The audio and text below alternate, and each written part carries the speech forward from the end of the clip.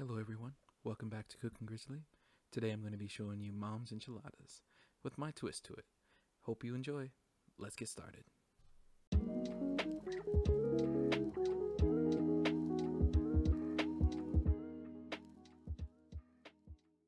To begin, we are putting our ground beef in a preheated pot.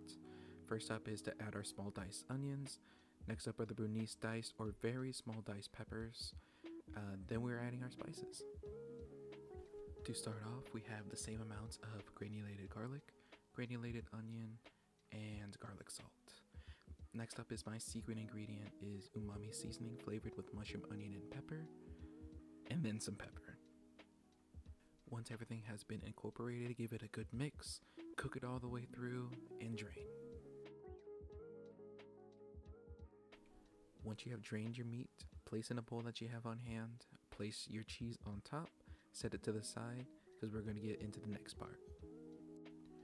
Next up, we're going to work on the tortilla sauce. To begin, we have a large frying pan that I coated with vegetable oil. You're going to bring this up to heat. Here you see me adding my chili powder. The more you put in, the darker the mix will be, so please keep that in mind. You're going to mix this for about 1 minute. After the minute has passed, you're going to be adding warm to hot water, and you're going to fill the pan about halfway up. Bring this to just barely a simmer before we get started on the next part. Once your sauce looks like this, you can start. Add one tortilla at a time, submerge it and move it around. It should only be in there for about 10 to 15 seconds. Once that's up, take it out and repeat. And with this recipe, you should only need about 10 or 12. Here's a fun little clip I caught while I was recording this part of the video. My partner came home from work and this is what she had to say.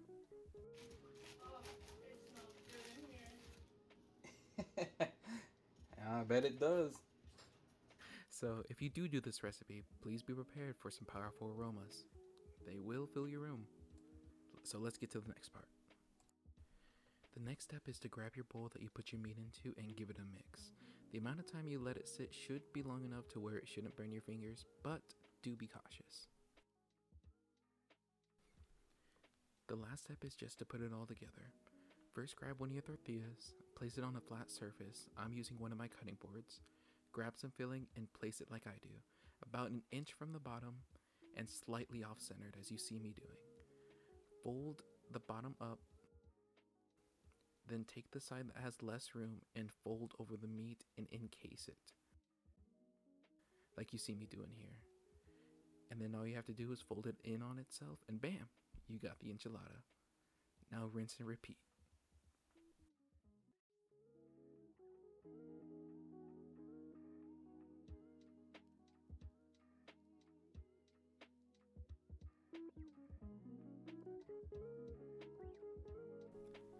And there you have it.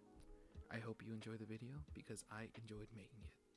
And if you want to see more, come check out my channel and see where I can take you. Because if you don't, chef's watching.